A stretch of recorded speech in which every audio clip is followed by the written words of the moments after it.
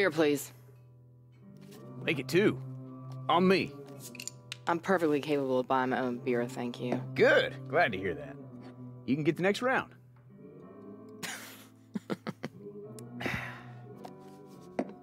You are not from around here, are you? What makes you say that? I would have recognized such a beautiful pair of eyes. Maybe you were too busy reading your kitty books to notice. This? Oh, this is no kiddie book. This is research. Yeah, I guess I'll just have to owe you that next round. Hey, I'm being serious. Now, there's some freaky-deaky shit going on out there. Kind of shit make you piss your pants. This book here teaches you how to deal with it. Okay. You know my buddy Cole McGrath? He used to make fun of it too. The Cole McGrath? One and only. The Demon of Empire City. That's what they call him. You know Cole McGrath. Know him? He's like a brother to me. A brother from another mother. In fact, it's this here kitty book, as you call it, that helped me save him from eternal damnation. Really? Mm-hmm. Tell me more. Well, you know about Pyre Night? Can't say that I do. Oh, man. I knew you weren't from around here.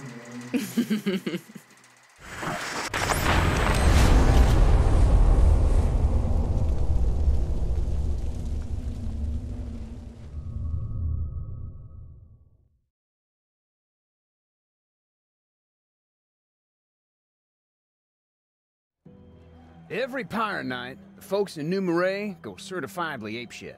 They put on costumes, build big old bonfires in the streets, and dance around them till sunup. Me and my boy, we were there for the last one. We couldn't even get a beer before folks started howling out for help from beneath the church.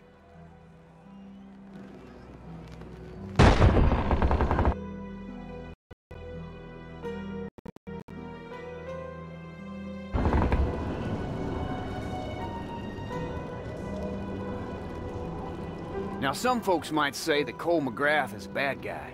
Ain't nothing farther from the truth. Back then, if folks were suffering, he'd be right there to lend a hand. We were getting decorations from beneath the church, and the ceiling started falling in. Think there are more folks trapped down there. Hey, don't worry. I got it under control. It was cold down in them catacombs beneath the city. They were first used for crypts, then the Underground Railroad, and then some bootlegging. Yeah, they got used for pretty much everything.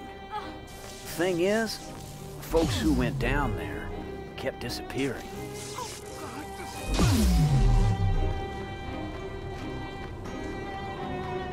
I can't take the pain.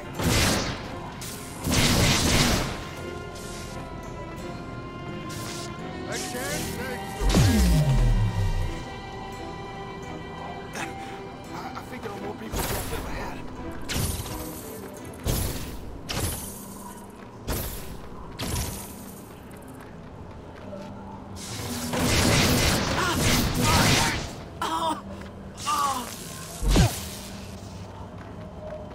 I owe you, man. Best. Ah, it's nothing. Just get out safe.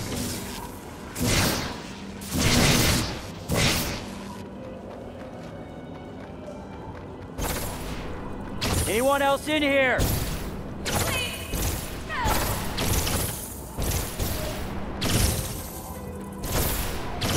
Save Cobra! I'm in need.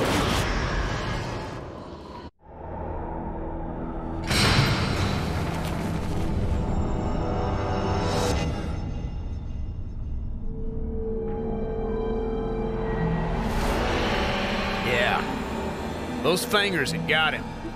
They'd opened up a vein in his neck and started dripping blood into some matchstick of a corpse. Cole's a conduit. He's superhuman. And his blood, whew, it did the trick. And her bite was like a pit bull with syringes for teeth. The more she drank, the prettier she got.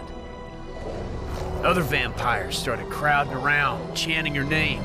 Bloody Mary, Bloody Mary. Yeah, Cole's blood had brought her back all right. In return, she gave him a little something on the side.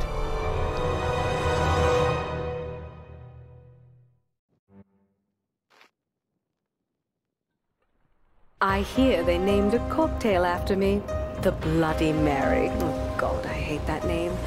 Worse yet, it's served with breakfast. When was it ever acceptable to drink before 5 in the afternoon? What the hell? Well, my dear, I control you now.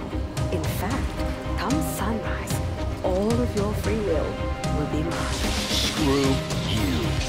Don't try raising a hand against me. I will not allow it.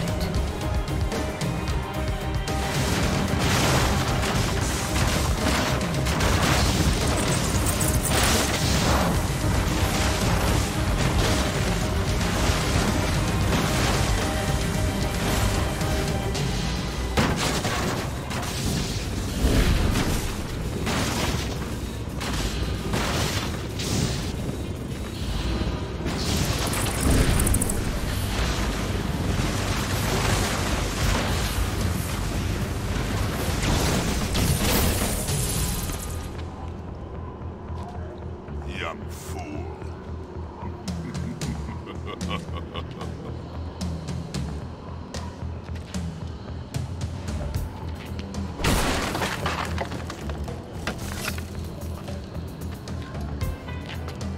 Come on.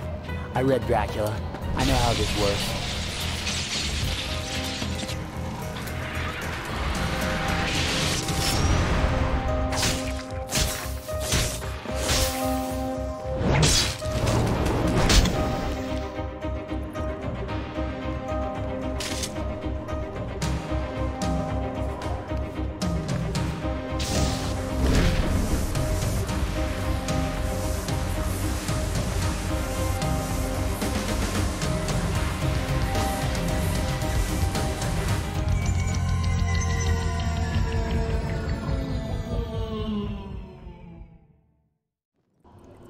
It's the newborn.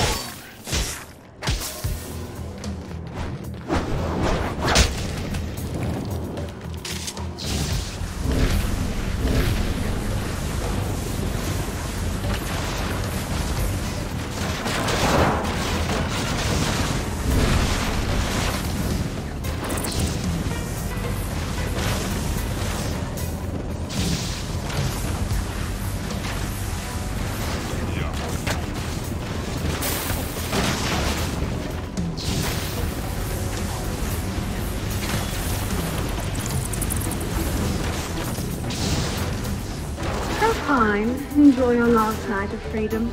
Because once the sun rises, you'll be my pet. Maybe I'll dress you up, put you in a nice pea coat like the rest of my boys. You'll look very dashing. Shut up. Time.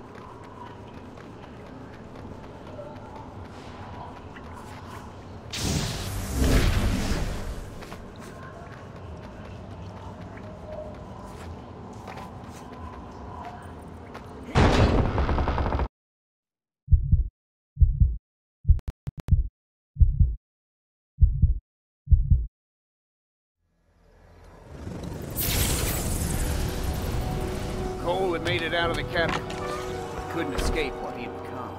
He was thirsty and desperate for a drink.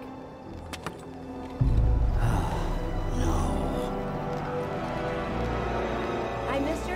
You know where the pirates at around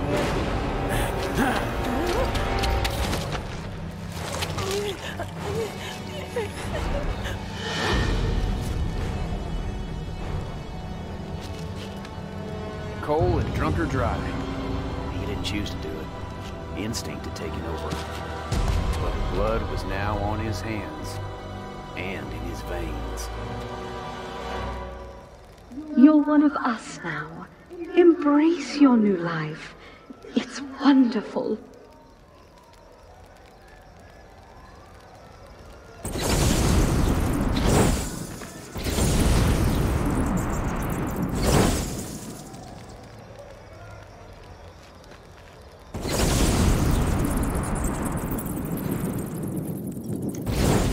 Delightful, isn't it? Of course, to fuel such powers, you'll need more blood. Rivers of juicy, warm, human blood. Drink them dry. The blood of lovers is a taste to be savored. I'm getting pregnant tonight, I'll tell you what.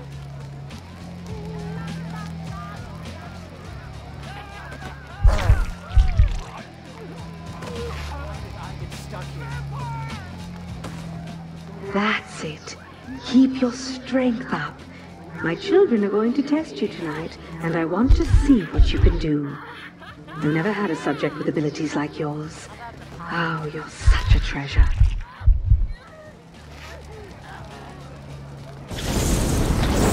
Hey man, where you at?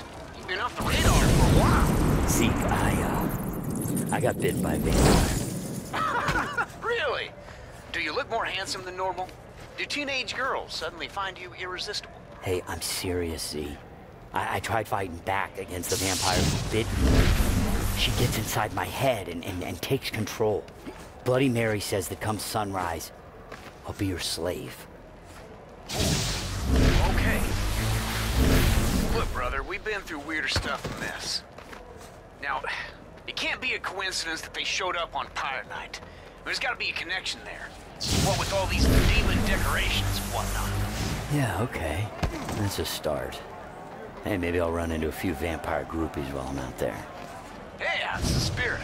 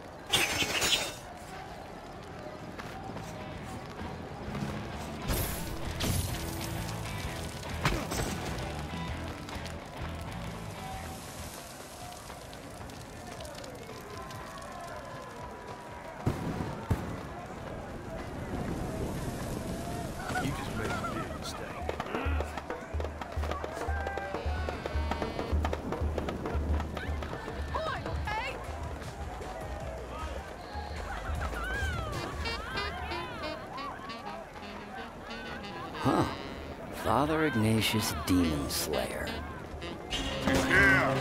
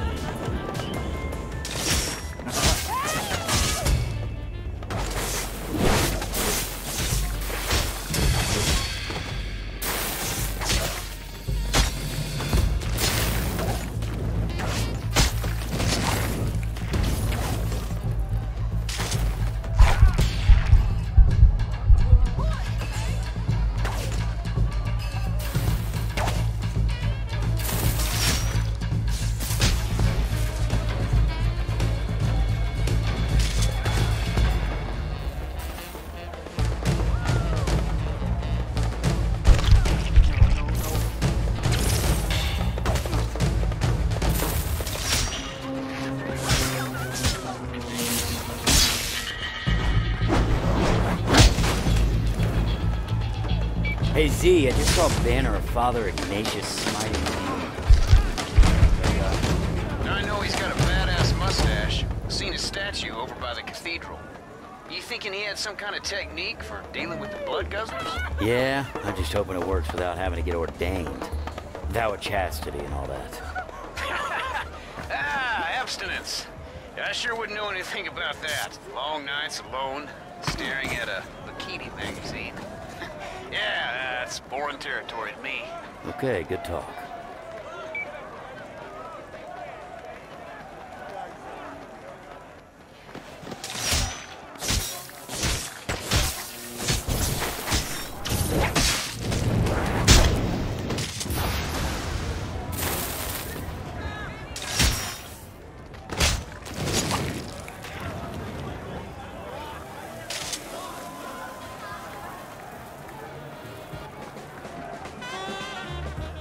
Excuse me.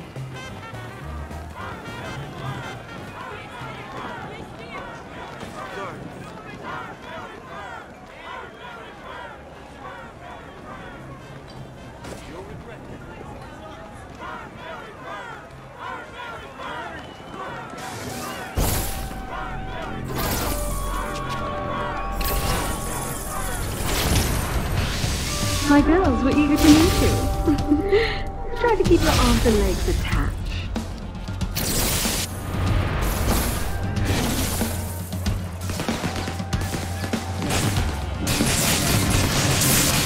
Upside down.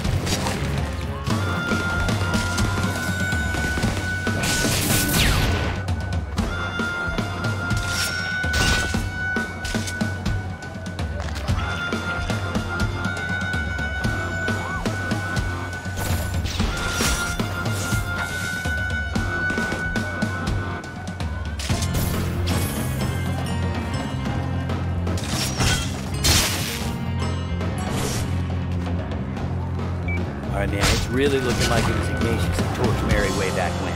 But I've got to figure out how he got close.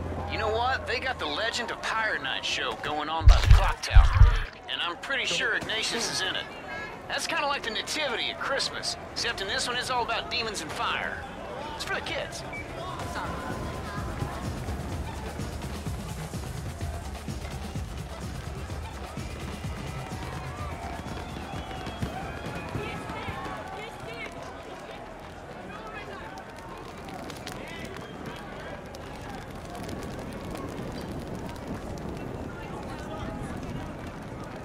Gather round, good people, and take a seat.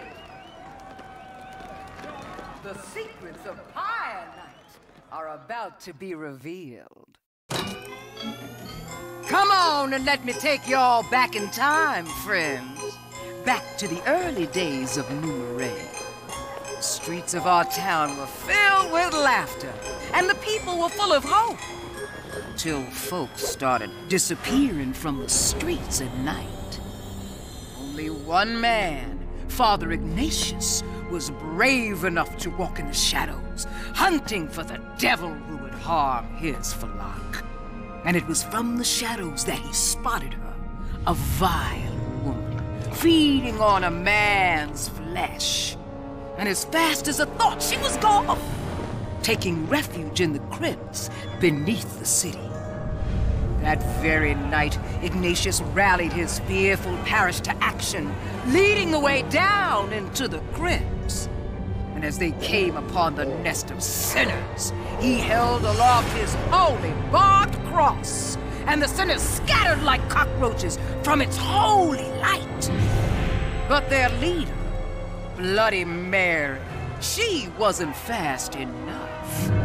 Ignatius brought her up before his church and tied her to a pile. And as flames licked at her heels, the devil woman revealed her true form while shouting out a curse, vowing that one day she'd return and take her revenge.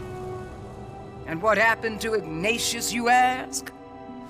Well, he's still with us, my friends.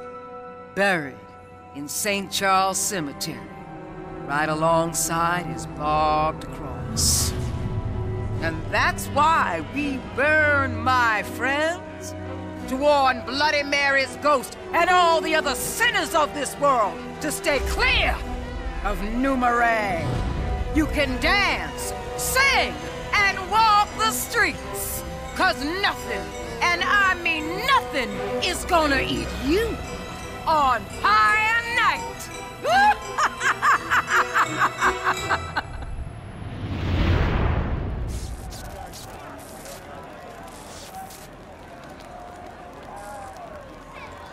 All right, Z. I need you to look up where Ignatius is buried in St. Charles Cemetery. Turns out, he was entombed with some sort of vampire-killing relic. No problem. All them goths love to make cemetery maps and then put them online. Man, I'd love to get me a goth girl. All that eye makeup, that'd be like kissing a raccoon. Whew, that's hot.